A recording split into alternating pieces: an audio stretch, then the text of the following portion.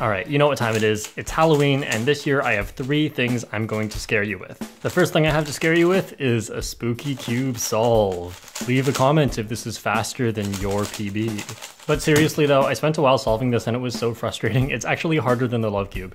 The second thing I have to scare you with is if you entered the giveaway, it has almost 8,000 entrants. You probably didn't win. If you're one of the lucky winners, congrats, and follow the instructions in the description. Of course, thank you all for participating. Thank you for SpeedCubeShop for providing the prizes and gift cards. Also, if you've missed it, make sure you subscribe and turn on the bell so you know when I have giveaways. The third and scariest thing I have today, Toys R Us still exists. I actually went and bought some Rubik's Cubes. Most of the cubes in my videos come from SpeedCubeShop. Remember to use the discount code JPerm. And they send me cubes for free, but I spent $37 on this, so don't ask me for anything ever again. So I'm gonna go out on a limb and say this is probably not a very good cube, but at least it can get people into speedcubing, so not a bad thing. So we'll start with their original non-speed cube. This one costs about $13, so I'll be comparing it to cubes such as the MGC and the MF3 RS3M. Just kidding, I just hope it's better than a $5 cube. All right, nice looking. We got shiny tiles.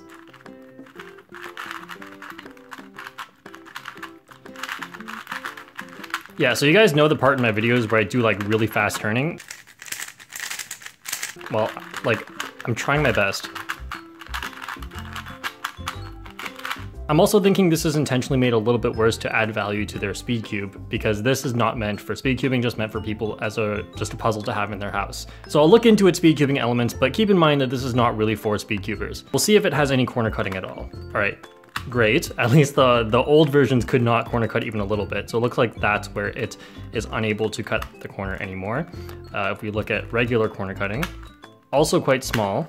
So at least it can a little bit. It's not like the old ones where it's perfectly aligned and you turn and you can't figure out what's wrong and you have to like, oh, maybe something here is aligned, or if it can't turn up, you just turn the other way. I mean, that's what I used to do when I had my original cube. I mean, if you're gonna do wrist turns on this, it's not the worst. Because I've made a beginner tutorial, and yes, I read the comments, I know what's going on with people who have their first cube. So I really like that these are tiles rather than stickers, and one reason is because it doesn't get damaged, but then another reason is because you can't actually take them out. That's perfect, because people switch the stickers around and their cubes become unsolvable, and then 10% of the people think my tutorial doesn't work. I'm not sure if I'm gonna be able to even pull a piece out, but if I can't, then again, that's great, because when people disassemble their cubes, they tend to mess things up. So in case you didn't know, if you put a cube back together randomly, there's only a 1 in 12 chance that it becomes still solvable. I'm sure that accounts for some of the dislikes, but guys, read the pinned comment if you're trying to learn how to solve the cube. All your answers are in there. All right, so for the purposes trying to serve, it's actually pretty good. But for a speed cuber, it sucks. That's why we're looking at the speed cube now. New advanced spherical core. We moved away from that a long time ago, so bad sign. Also, I saw one in the store with one of its components missing. Great quality control.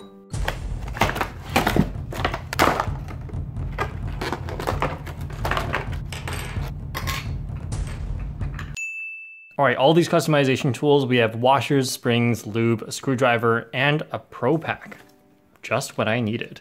How to disassemble and reassemble, along with instructions. More instructions on the back. Find out more about speedcubing, go to the speedcubing page on the jperm.net website. All right, let's see if this is any good. Oh no. This could be worse than the non-speed cube. There is so much friction in here, I don't even understand. All right, corner cutting, reverse. Oh no, okay, it's about the same. I was hoping it wouldn't be worse. And then regular corner cutting, let's try how much the other one could. So it can do around the same amount as the non-speed cube, but maybe a little harder. Yeah, it's not looking very good so far.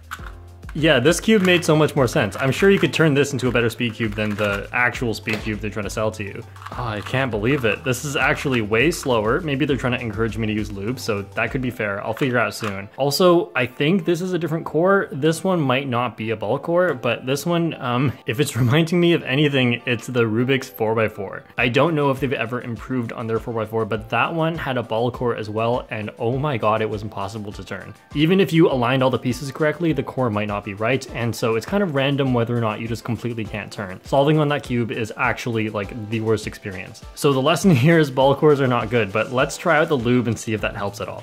Cube lube. Now that's the fourth scary thing today. All right, down to business. Okay, I was going to pull out a piece 45 degrees and pull like this, but I don't know if the ball core lets me do that. Told you I need the Pro Pack. Oh no. Oh, so that's what these little holes are for. I'll put the screwdriver under here. Okay, someone fried an egg on it. All right, got the screw out. Let's see what happens. Okay.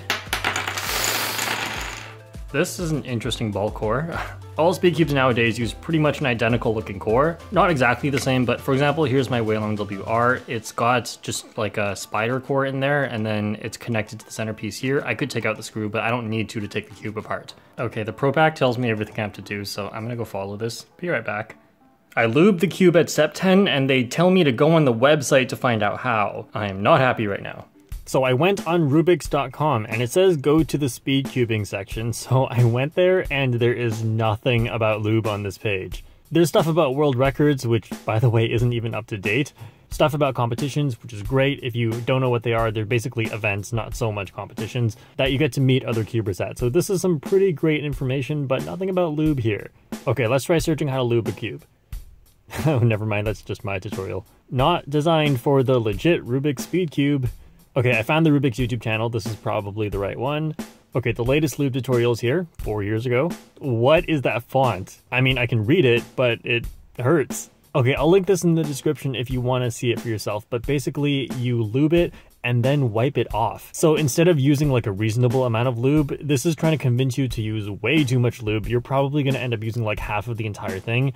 And then when you wipe off the excess, you get a thin film, as they describe it, a thin film of lube over your cube. I mean, that's probably fine, but if you just put a tiny bit on a few pieces, it's going to do the same thing. Because when you turn the cube, the lube moves around. All right, forget this. I'm just going to do it my own way. So I've disassembled everything except for the core, and it actually says in step 6 of the instructions that this is going to be a very hard part. So you know that if the video ends here, I didn't make it. Okay, that was supposed to be a joke, but I'm in pain right now. So as I push these, I don't know if I'm pushing enough. I'm trying my hardest. This is supposed to be for kids. I can kind of open it, but I can't stick anything into this crack. It's too small. The screwdriver doesn't go in. My fingernails don't go in. Actually, one time I got one fingernail in, but it wasn't able to do anything, and my hands are actually dying. I read in the instructions there are already springs in here, so I'm just gonna put it back together and lube it. All right, it was a struggle, but I'm almost done with this. I'm just gonna lube these pieces before I finish. So as always, I'll just try to lube where these pieces are gonna make contact.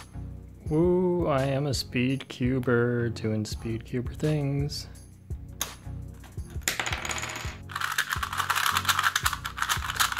I feel like the lube did an okay job, but it's also just like super loose right now, and it's just a little better actually. Ooh, it can corner cut at this loose of a setting. Probably should make it a little tighter. Okay, looks like I'm gonna have to. Okay, it's been tightened. Let's test it out.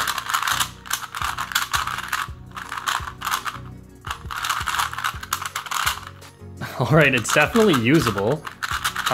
This is almost the tightest and it still feels quite loose. Maybe the lube did a very good job at speeding it up. Sorry if you can't hear me over the sound of the cube. This is about the loudest thing in the world. Here's the Weilong WR.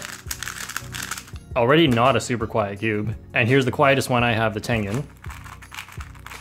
And just in case you forgot,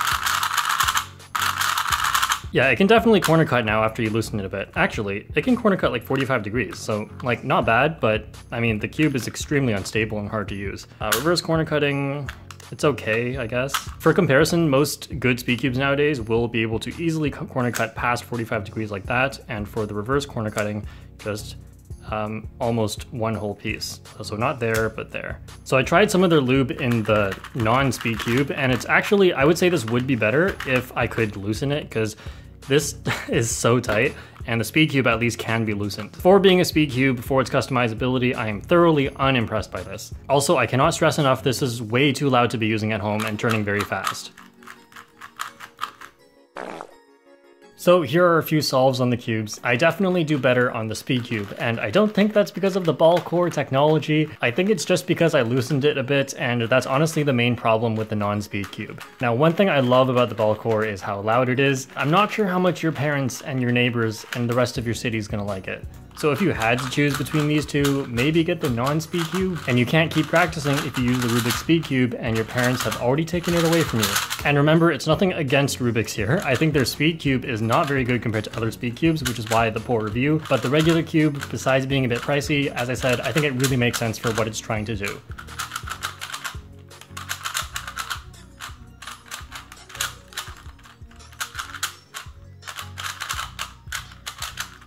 So end screen, I'll put on some videos here to reviews of cubes that are actually very good, and they're also cheaper than the Rubik's products. So anyway, thanks for watching, happy Halloween, and I'll see you guys next time.